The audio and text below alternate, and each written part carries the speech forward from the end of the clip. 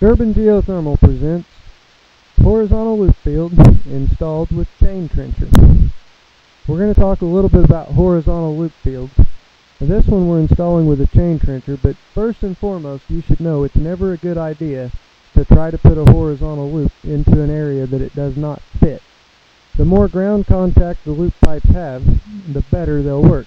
In turn, the more ground area between the loops, the more heat they can exchange with the ground. Loop pipes too close together can heat up the ground or run the ground out of available heat depending on the season and the load. Slinky loops can save installation money and area, but they create the largest footprint of all loop fields. Here we're using a chain trencher because it takes up the smallest area of loop fields. A chain trencher is the most common method of installing a horizontal loop field in our service area. A trench is cut 8 to 10 inches wide and about 6 feet deep. 1/2 of a U-bend loop is placed in the bottom of the trench, and then 2 feet of dirt is then backfilled into the trench so that the other half of the U-bend can be placed into the trench at 4 feet deep. Tracer wire is then installed in the trenches and the rest of the backfill is completed. Now, although a trencher is a relatively small machine, please remember to allow enough space beside the trenches for the machine to push the dirt back in from both sides of the trench. In other words, we trench down the center of the machine, but when we're backfilling, we drive the machine on both sides of the trench to push the dirt back in. Also allow enough room at the end of the field to turn the machine around. The recommended distance between chain trenches is 8 to 10 feet.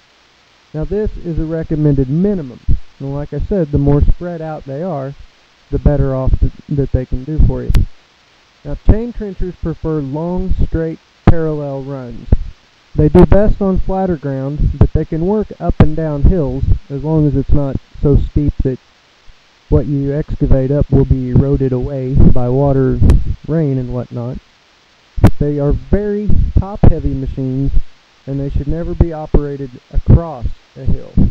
Trenches cut into slanted ground are more likely to collapse as gravity pulls straight down on the unsupported dirt.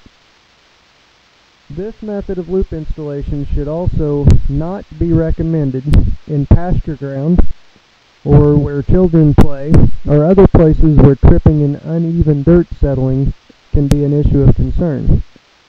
It also should not be used when water, electric, a pipeline, something of that nature, a fence, must be crossed multiple times.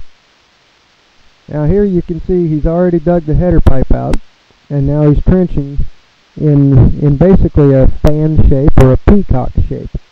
He's got the first one in, and we're coming up on our 3-minute mark, so we'll save more for another day.